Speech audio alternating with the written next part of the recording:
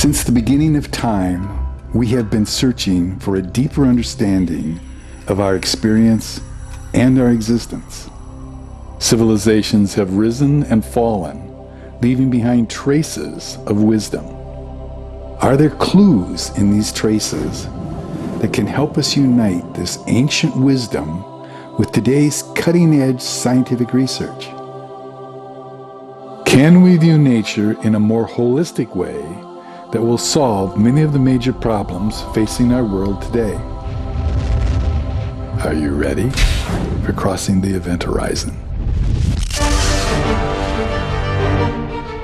Maybe instead of looking for a fundamental particle, we should start looking for a fundamental principle of division.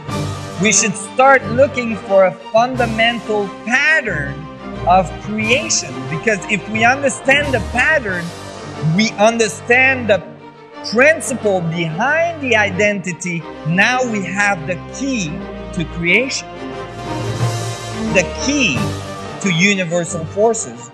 I found eventually that the key was geometry.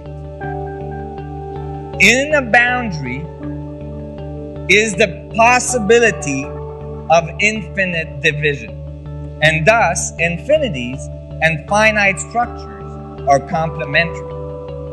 If our universe is expanding, then there must be something contracting, there must be some compression happening in order to get expansion. There must be a feedback between the expansion and the contraction. And the fact that we could start to see the information feedback loop between the radiative side and the contractive side starts to open a whole new field of physics.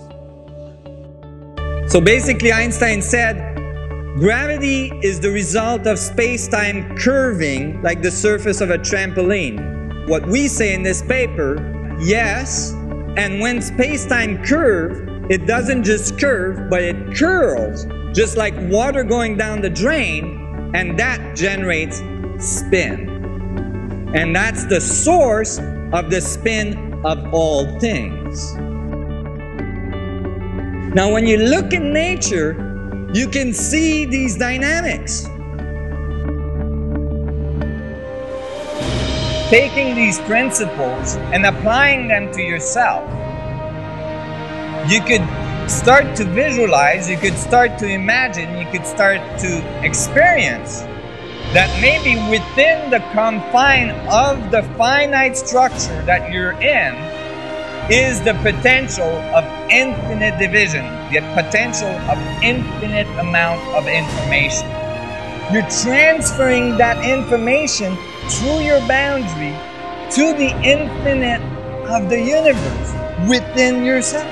Everything we see in the universe is just division of that energy density of the vacuum in various scales. The biological resolution is the link between the large and the small. You are the event horizon. Instead of seeing yourself as an insignificant little dot that means nothing to the universe, you start to see yourself as the center of creation. Everyone else is the center of their universe as well. And thus, we are all equal and we're all one.